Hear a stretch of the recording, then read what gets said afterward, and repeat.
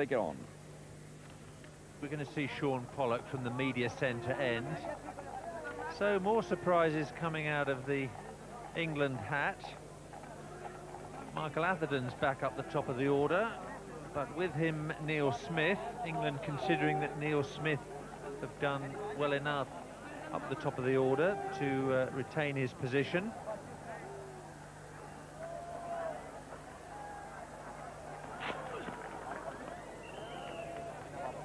South Africa have got a slip in for Atherton.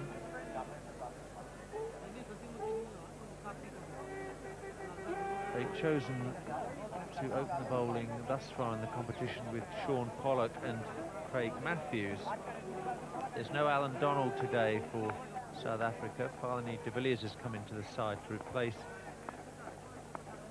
the Free State and Warwickshire paceman. That's an edge, and Atherton's gone. Pollock struck straight away, and England have lost their first wicket without a run on the board. Geoffrey Boycott. Well, that was a nothing sort of shot. Just about confirms what Bob said, and I would have said he's not in the best of form, isn't Michael Atherton?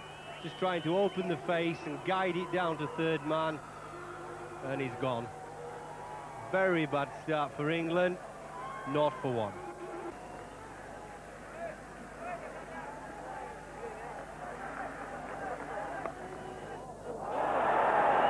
Thank you very much. Not a man who misses catches. Jonty Rhodes, a backward point. That was almost fielding practice. It's 97 for 7. Well, that was just a short of a length delivery from round the wicket. He could have whacked it anywhere, and he just knocked it to Jonty Rhodes and said, listen, I just want to check if you're asleep. Here's a little catch. And Jonty says, well, no, I'm not asleep, I'm watching. And thank you very much, and we'll have England now 97 for 7.